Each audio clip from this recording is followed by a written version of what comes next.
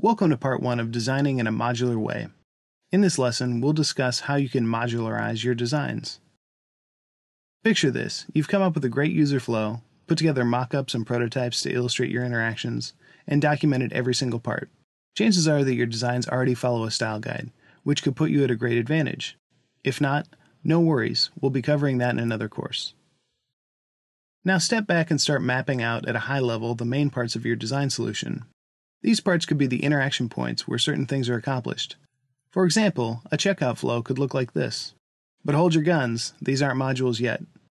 To get there, we need to identify the UI elements that are persistent in the flow, such as the checkout steps indicator, form elements used to enter information, the representation of products in the cart, the representation of related products that others have bought, policies about the purchase, help text, and messages and alerts.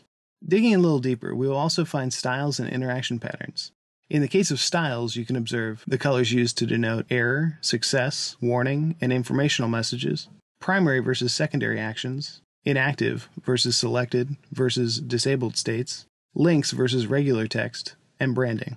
Typography used to display different types of content, such as font size for laying out information hierarchically, font types for highlighting messages or providing additional information, and lists to summarize information.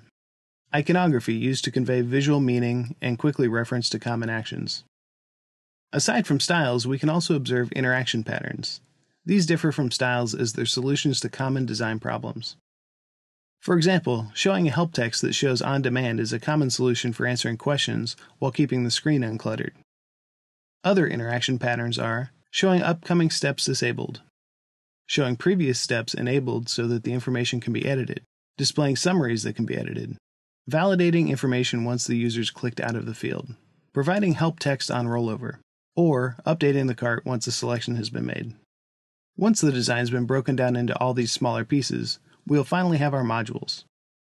At this point, it's easier to see that a lot of them apply not only to the checkout process, but to many other areas of the application.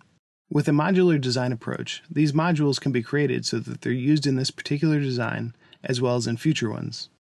Up next, we'll learn about using atomic design and how it fits into the processes described in this lesson.